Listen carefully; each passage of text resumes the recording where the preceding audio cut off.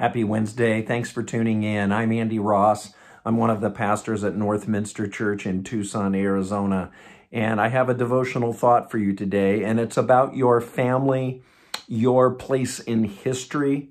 In our schedule of readings today, in the Gospel of Matthew, chapter 10, Jesus gives some pretty stern warnings that as a disciple of Jesus Christ, your life will not be easy, and there will be times where you are tested, and others will test you, and you might be facing persecution.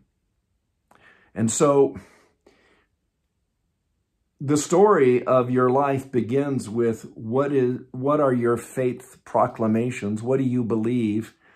And how are you willing to stand up before others, even if it's uncomfortable, even if you're receiving pushback for what you do believe?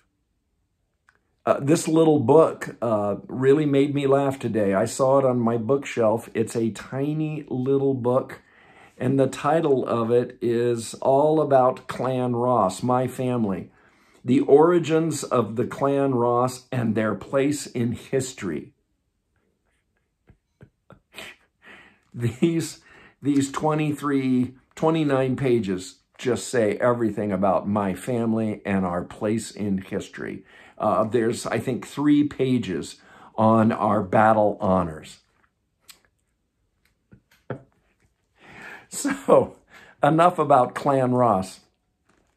I may take a week off to read this, by the way. I just want to say to you that Jesus' words in our reading today has special meaning for me. No matter what your family clan or family name is, it really boils down to what is your profession of faith, your worldview, your philosophic outlook on life. It gets to the core of who you are and how others know you.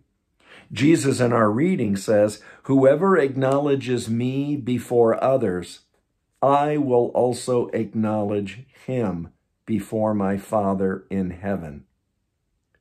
Whoever disowns me before others, I will disown him before my Father in heaven."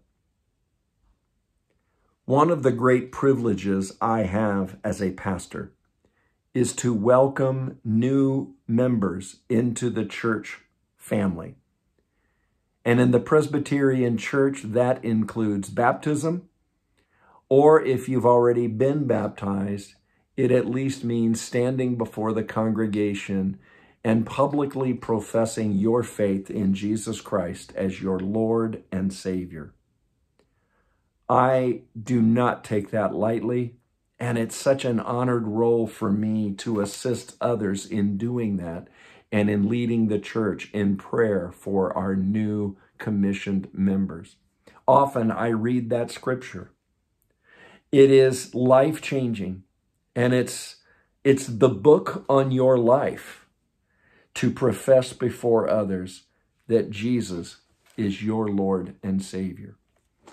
And so in the middle of this week, on this Wednesday, don't be stressed about the size of your family book or how much is written about you. I think a key focus is, who are you putting your faith in?